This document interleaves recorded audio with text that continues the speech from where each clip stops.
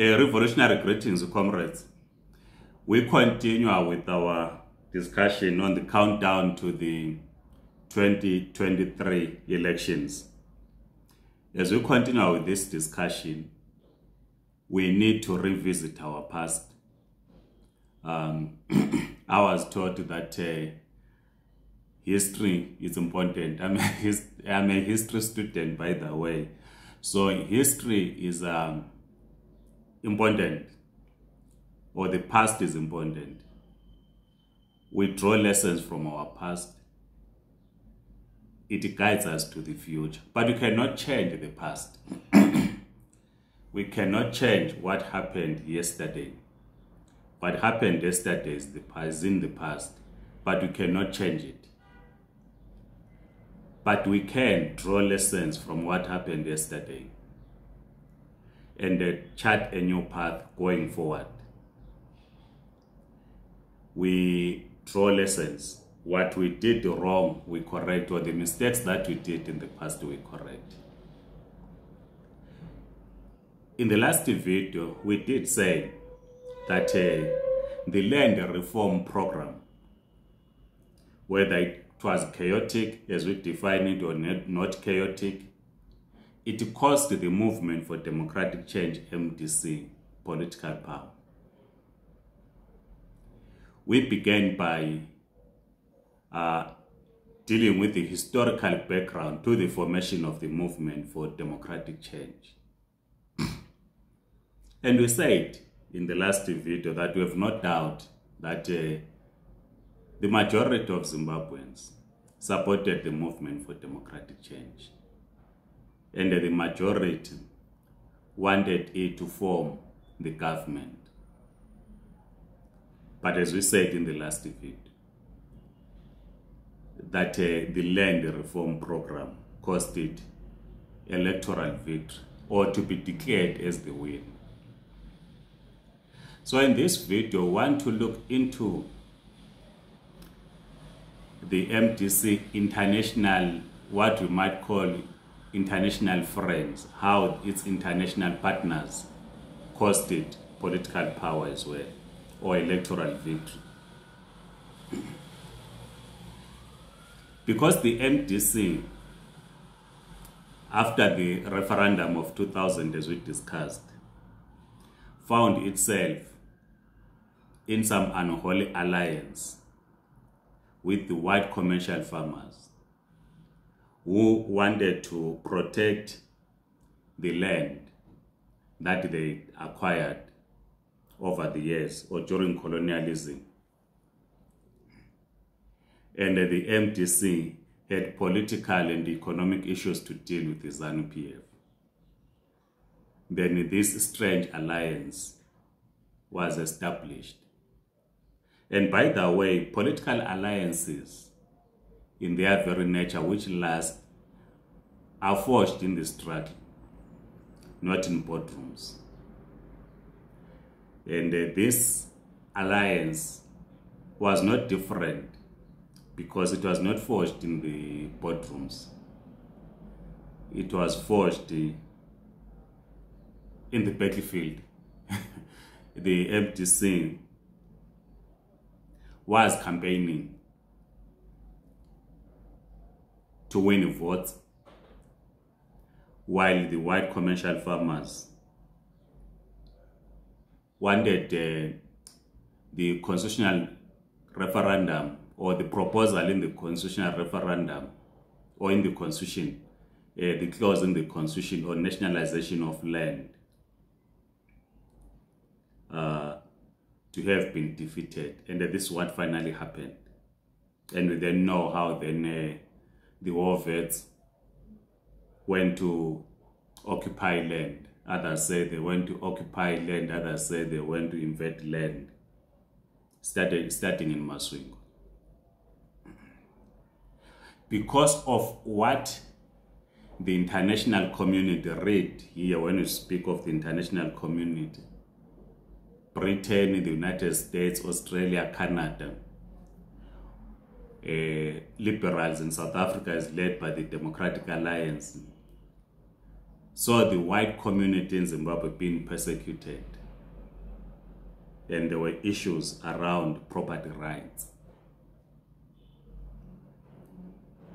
It meant that the MDC found itself establishing links with these formations or organizations or individuals and even governments that were sympathetic to white commercial farmers.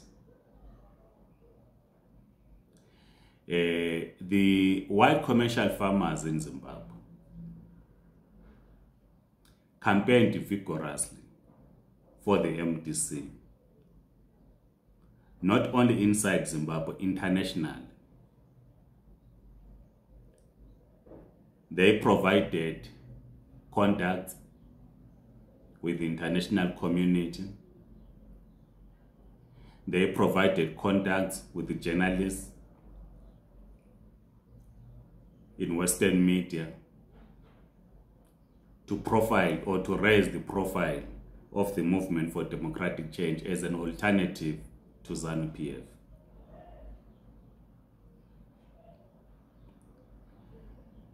The MDC found itself divided, I might say, ideological. There were those inside the MDC who did not agree with the position that the MDC had taken, entering into an alliance with these forces. Some of those were pulling the MDC to the left, trying to cement relations or establish relations with the progressive world. The African National Congress, South African Communist Party, COSATU. I remember in one COSATU Central Executive meeting in Braamfontein, we had arranged that meeting with comrades in COSATU. I had accompanied the new president of the MDC, Comrade Morgan Tsvangirai, then deputy president of the MDC, Comrade Gibson Sbanda, and then Secretary General, Professor Watchman Ncube. Well, I'm not from I do not have a background of a trade union.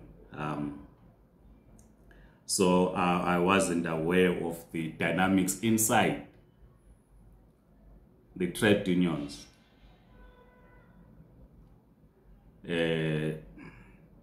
So when we arranged that meeting, which I was in the forefront of arranging, and the COSATU then agreed that indeed the leadership of the MDC would be allowed to address the COSATU CEC. I'd hoped that it was a meeting of alliance partners, because here was the leadership of the MDC, which came from the trade union movement, ZCTU, meeting its counterparts in COSATU. That was a very, very tense meeting.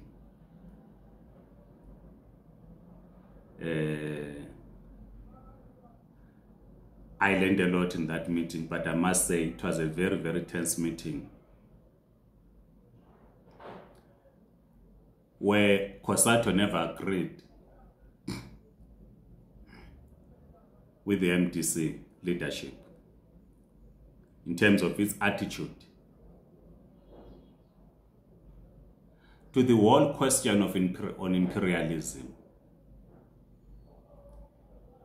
I think this meeting happened in 2001, if I'm not mistaken. And COSATU was upset. Then Comrade Zolinze Mavavi was General Secretary of COSATU.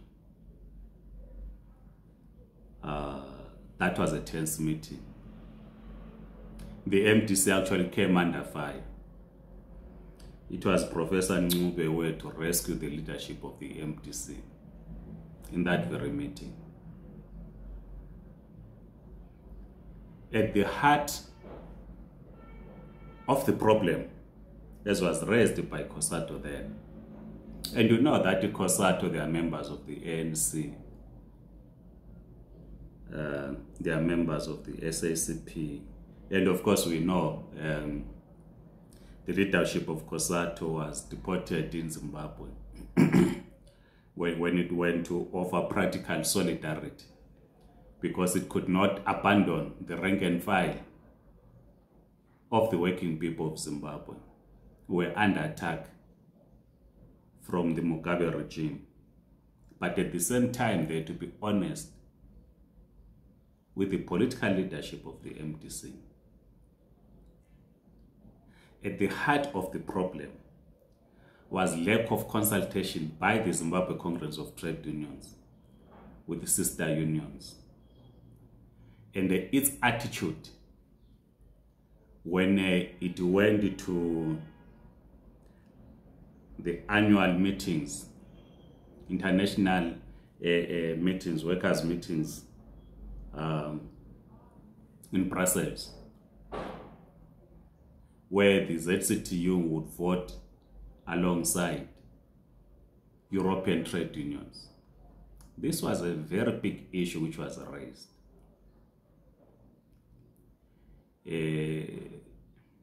And because African trade unions, when they go to these international meetings, they take a similar position. And this is what I learned in that Central Executive Committee meeting of COSATU. But the ZCTU, under the leadership of Morgan Tsvangirai, would vote alongside the European trade unions, dumping the African trade unions. This was a big issue in COSATU.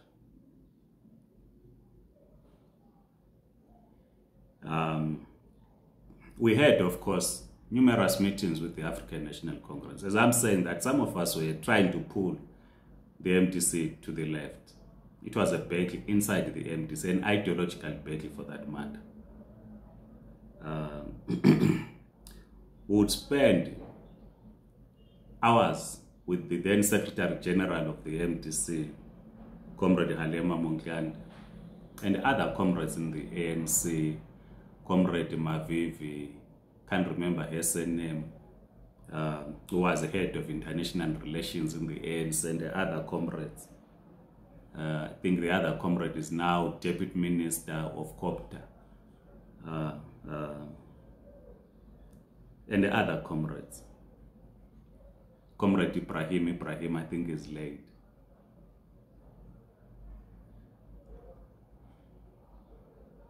And this issue of our attitude to imperialism as the MDC, as a collective. I was in the MDC, by the way.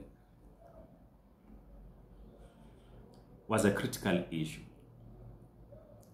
More worrying was the relationship that the MDC had established with the Democratic Alliance. In the most cases, Comrade Tsvangirai would arrive in South Africa unannounced. You hear it on 702 that is in the country, only to check that is with the DA people, Democratic Alliance. And that became problematic. We then, as I move to conclusion, because I said it's a countdown to 2023 elections. And in this series, we are trying to draw lessons from the past so that as we move forward, we correct those mistakes. There was a disputed election outcome in 2002. So we began the campaign to mobilize regional leaders and of course the international community to force a rerun of the presidential elections of 2002. What struck me was the meeting that we had in Pretoria with comrades from Tanzania.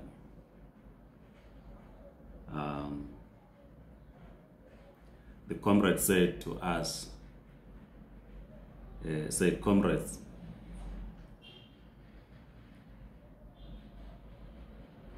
if the MDC was led by a different person other than Morgan Tsvangirai, we would actively support the campaign for a presidential rerun. This was in 2002, after the presidential elections. And I asked, but why are you not supporting it? Because we have evidence that the elections were not free and fair. They said, no, we know that they were not free and fair. And said, under the circumstances, we'll rather stand with the President Mugabe and the ZANU-PF as opposed to supporting the movement for democratic change. And we said, why? They said, look, we do not know the secret agreements that your leader, Morgan Tsvangirai, has entered into with the Tony Blair, the then British Prime Minister. And as such, we cannot support the campaign by the MDC for a rerun, because the imperialist will have a foothold in Southern Africa through an MDC government, and this cannot be allowed. And the comrades were saying from Tanzania, were saying we'll rather fight for the reform inside the ZANU-PF as opposed to the MDC.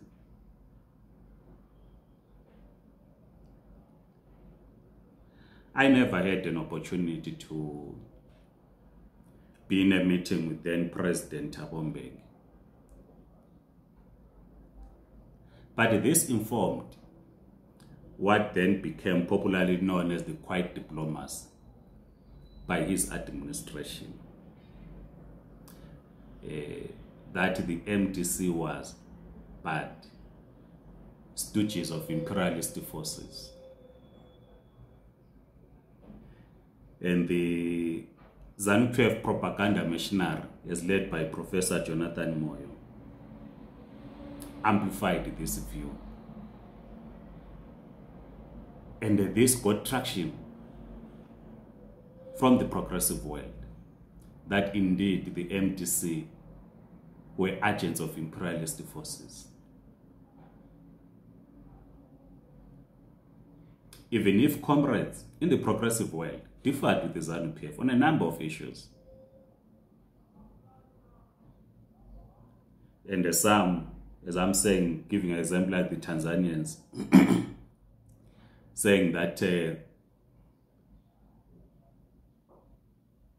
yes, we disagree on some issues with the ZANU-PF and would not have a problem if the MDC was led by a different person and if it was seen to be homegrown, not controlled from outside, will not interfere to an extent that we protect even international fora, President Robert Mugabe.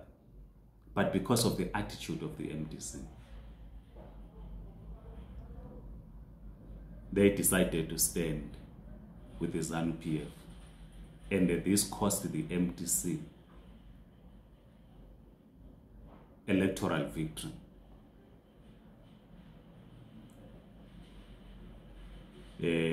I think we discussed the Kapembe Commission report,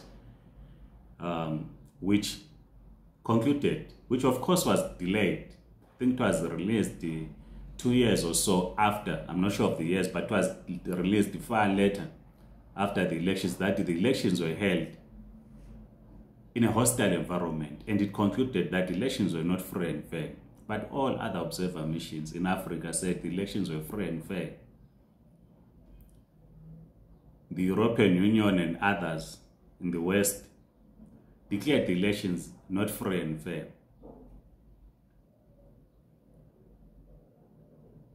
And of course, this came on the backdrop of Zidera, which was introduced or adopted in November-December 2001, which we discussed in this channel.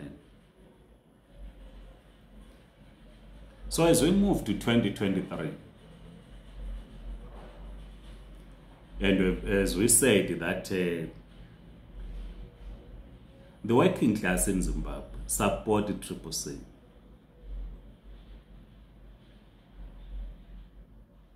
And we find ourselves today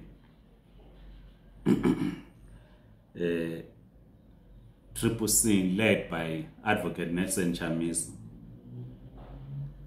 who is a friend of Israel.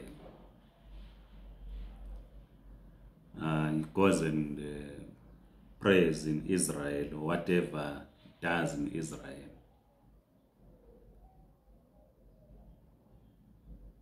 And we know the attitude of Israel, apartheid Israel for that matter. The brutality it is committing against the people of Palestine. When we talk to comrades, some comrades in the trade union movement in Zimbabwe, who are members of Triple C, they will be telling us that Chamisa is their best foot forward.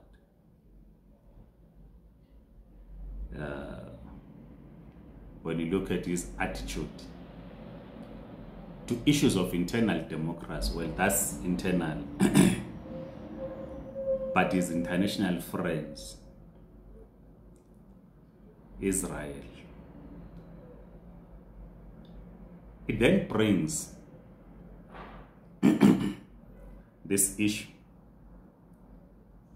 to say, who are the international friends of Triple C? MDC had massive support inside Zimbabwe, and we have no doubt that it won elections in 2000, parliamentary elections. It won the presidential elections in 2002. We have no doubt. And it won the 2008 presidential elections. We have no doubt. But the choice of its international friends pushed away the progressive world, which did not embrace it and support it to form the government in Zimbabwe. We talk of the influx of Zimbabweans to South Africa and to other countries as a result of economic collapse. And we are reminded on a daily basis on this YouTube channel that we must go and fix our problems in Zimbabwe, and we accept the criticism. As I conclude, will history repeat itself, where the progressive world will turn a blind eye to a Chamisa victory, if it happens in 2023, because of his international friends, the choice of his international friends, and they not support him to be declared the winner, and they rather try to reform ZANU-PF. Please share with us your views. What do you think? Please write in the comment section. Please circulate this video. Let's have this conversation.